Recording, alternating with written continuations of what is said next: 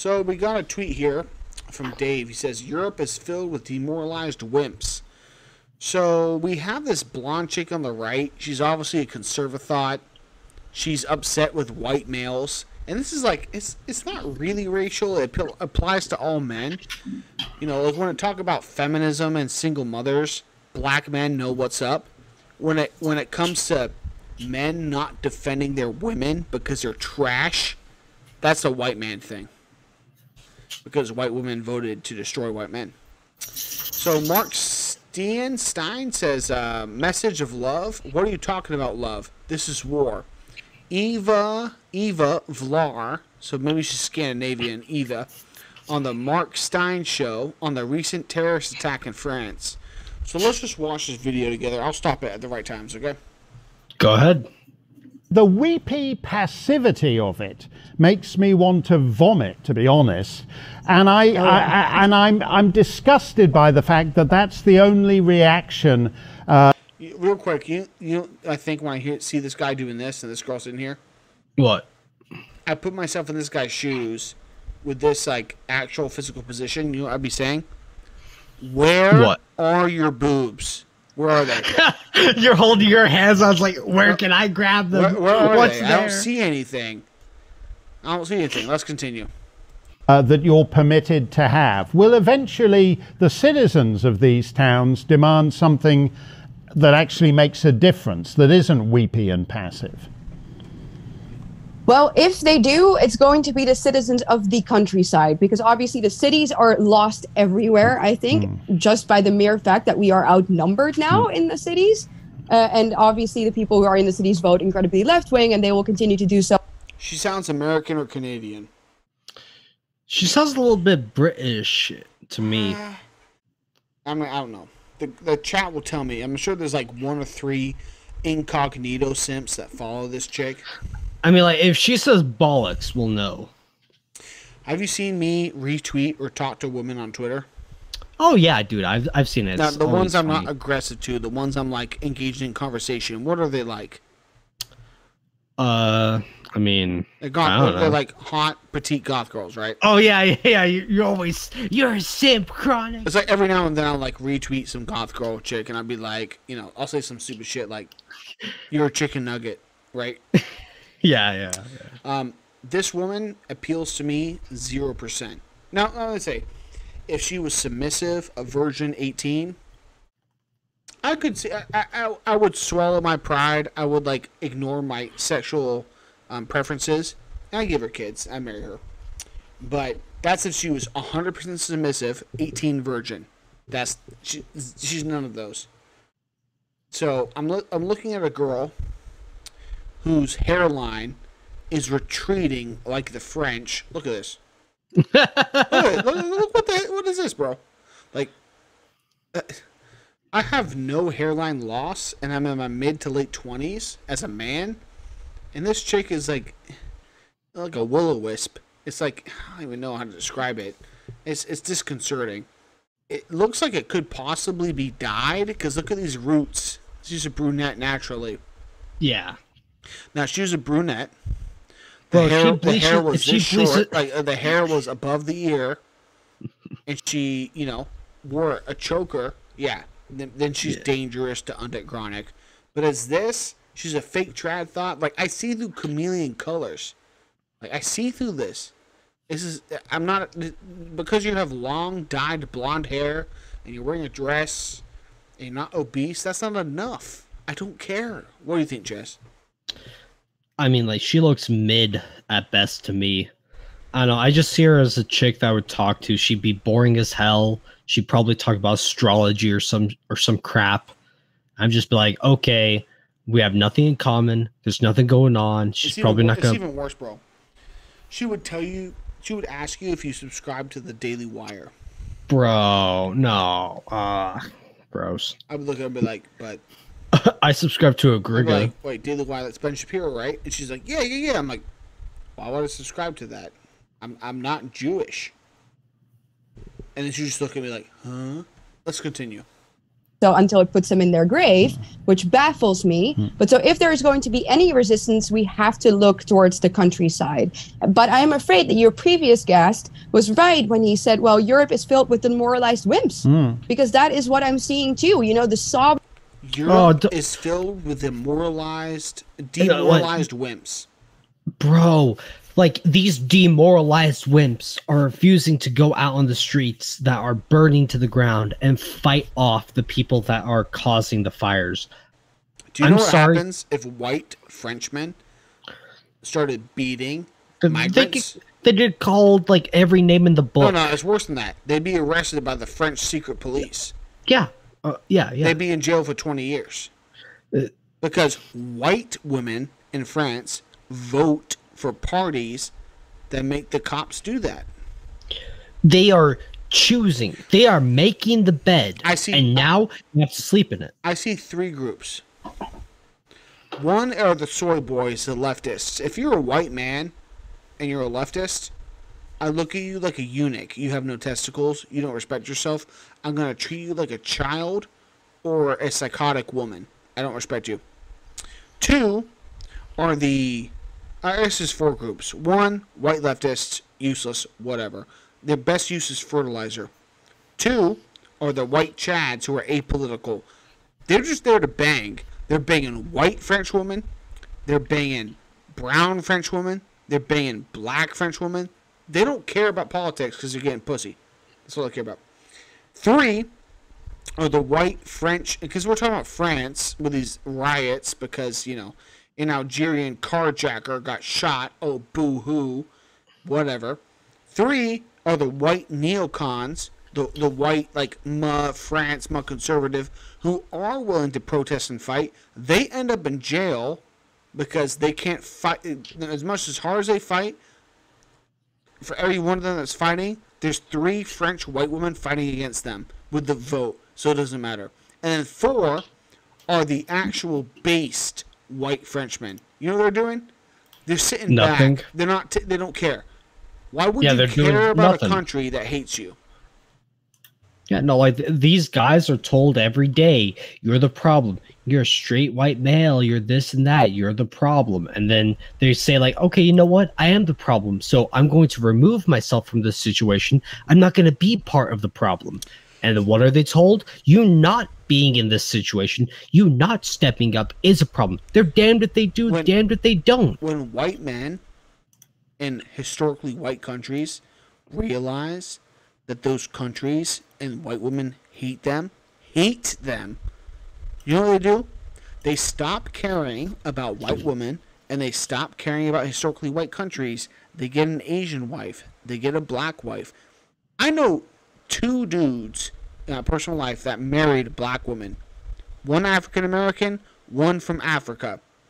Both of those black women treat those white men better than any of the white wives I know in my life. Any of them. Because they were not taught to hate white men. They were not.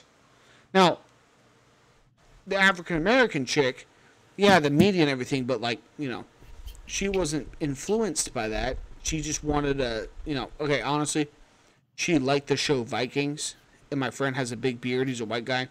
And so her sexual urges dominated any kind of political influence or propaganda she had. Let's continue. Tears. Let's pray and unite. Let's respond to this horrible news with a message of love. What are you talking about, love? This is war. Yeah. People are coming in that are stabbing our children. But how did they get in? Who let them in? White women voted for them to come in. Those are not my children.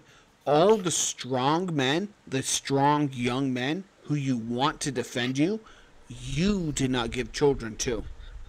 Like, these men that are coming over stabbing children. I've seen videos on Twitter of, like, dudes, like 30 people in one small boat, like, cheering up, having a good time. I'm sure every single one of them is a scholar or a doctor trying to make the world a better place in the country they're coming to.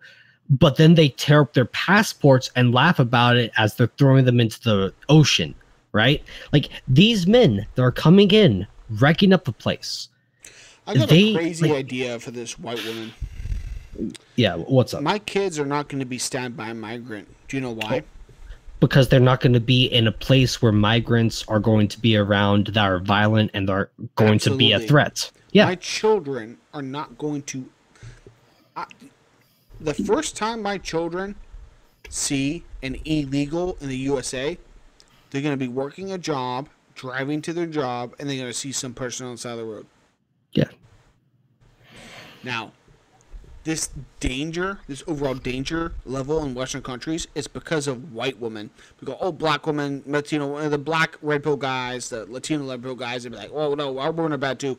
I agree. But what started it? When they passed the 19th, 95% of the female voters were white. They started this. So it becomes more insular, more individual. Your family safety is the responsibility of the man. If the man marries a woman who doesn't listen to him, he's weak, he's useless, he's a feminist. He married a non-virgin. He married a woman who wanted to live in Paris. That's their fault. I would Chronic. never let my kids play on a playground in Paris. Absolutely not. And if I did, I'd be there. And if I was there and I saw a migrant acting a fool with a knife, guess what? I'm going to be the next Derek Chauvin. I'll be famous. There are states in this country that literally say if someone is breaking into your house, it is your legal responsibility to leave your own home. Like, and who has voted in the people that try to pass these legislations? Are they men with rifles or guns that are willing to stay in their home and shoot someone? And then we see people saying like, you'd shoot someone over your property, you value your property over human life. And it's like, yes. No. Here, actually, no. It's that person who's coming to your home who doesn't value their life enough over your property. That's the problem. Yep. But then there are states here in the USA that say if you stand your ground, if you fight off an attacker that's breaking into your home, fucking with your peace of mind, you're the problem. And who votes in those kind of people? Adopt like 5 pit bulls who haven't been castrated, male pit bulls. And I'll keep them in cages all day. I'm pretty sure toddlers is detected. The cages unlock, and I'll just like your dog's killed someone. You got to have them euthanized. I'm like, that's all right. There's another 30 pit bulls in the local shelter. I'll just get those. Chronic, I'm afraid toddlers aren't breaking into people's homes on the regular. if you think you're going to break into a greenskin's house and you're as smart as a toddler and profit from it, you're basically a toddler to me. Yeah. Let's continue. When are you going to wake up? When are you going to rise up? When are you going to say no?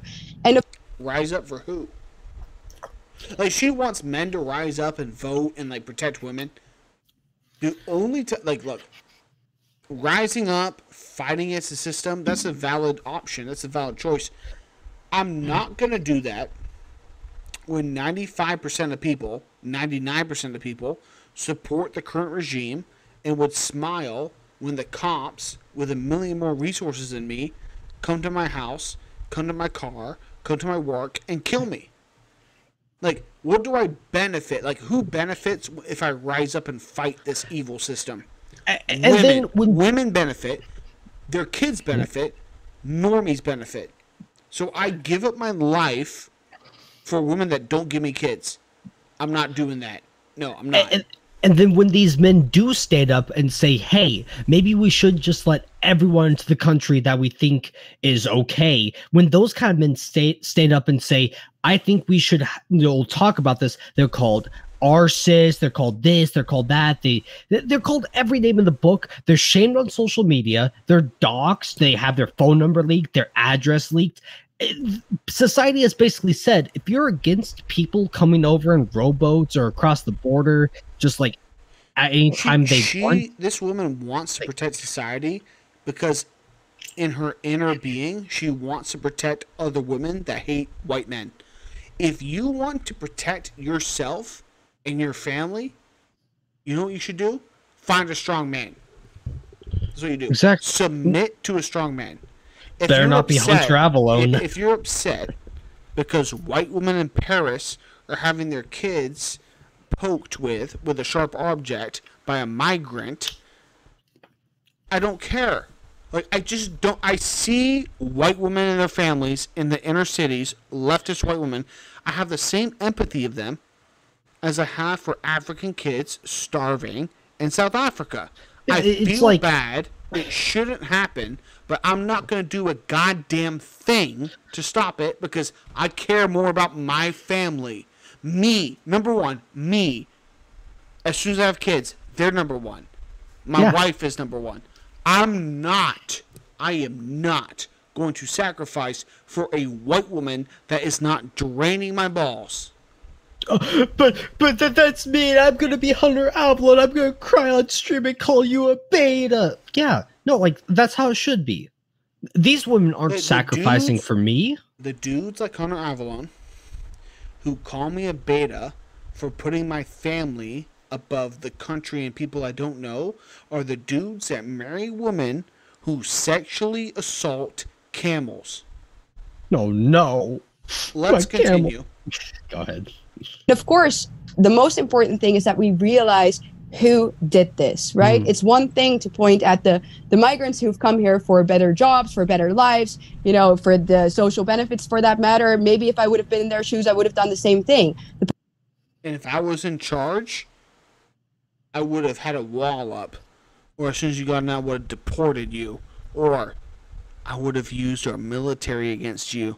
And women don't like that. Women don't like, oh, but they're poor migrants. They're poor. They want a better life. If they want a better life, they can make their countries better. Yeah. Let's continue.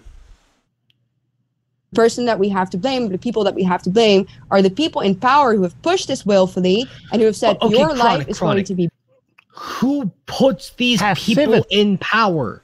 Who is the demographic that allows these people to be in power? In these countries where voting is the primary source of putting people in power. What demographic votes leftist parties in power? Women that vote off emotions. They hear all these people are coming over. They just want a better life. Their country sucks. They just want to make the world a better Oh place. my and God, there's a picture of some toddler that drowned on the way to Greece. Everybody cry and give up Every your person human that right. wants- Fuck the laws and fuck the borders and shit. There's a toddler that drowned. Every country in the world should just be open to letting anyone come over to their place. White women see a Syrian migrant toddler drowning and change the immigration policy. White women murder children, hundreds of them every year, in the bathtub by drowning them, and nobody changes custody law. Nobody.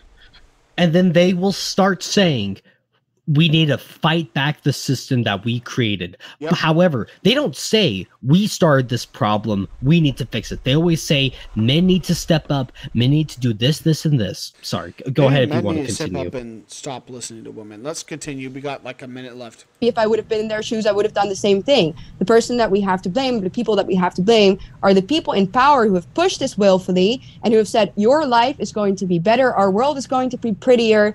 It is I think the monster is Who votes depending on if the world is prettier or not? Leftists, like women. Women. Yeah. alliance that was formed between the left, who dream of a rainbow world where all people can live together without borders and all races hold hands and all cultures just sort of merge into each other. And on the other hand, the hardcore neoliberals who thought that it's better to have an identity crisis in a country so that people will end up being confused, buy more things, not really leave their houses anymore, and you don't have paperwork at the border, so that's great, So Yeah. The consumerists, the capitalists, the corporatists. Really? I'm gonna say a word. I won't get banned for it, but you guys know what I mean. The bankers, the CEOs. Those are the ones funding and pushing forward these liberal fools. The bankers were the ones pushing for the 19th. The bankers were the ones pushing for a female suffrage. We've been suffering because of them. Keep that in mind.